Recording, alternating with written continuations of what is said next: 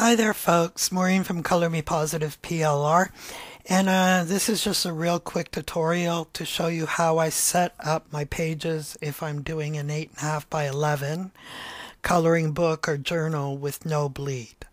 So I just create a new document, then go to Design, Slide Size, Custom Slide Size, and then I'll just type in the width at 8.5 by 11.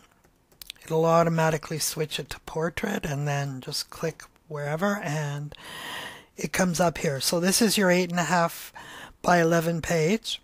Now I want to put 0.5 margins on all sides, top, bottom, left, and right. So what I do is I set up my guides, okay, in order to do that and to stay within those guides if I don't have any bleed. So if you don't see your guides, come over to View up here and you can click on Guides and that will show you your guides. Okay. Alright, so what I do is I hover over the guide and you'll see this little thing with 2 arrows on either side. Then I hold down my Shift and my Control key and you'll see a little pop-up box with numbers in it. Okay. So what I do is I pull it over to the left to 3.75, and then I do the same thing.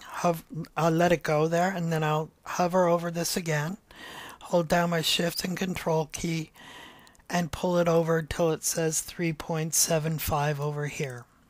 And then you do the same for the top and bottom. So hover over this one, hold down Shift and Control, pull it up to 5.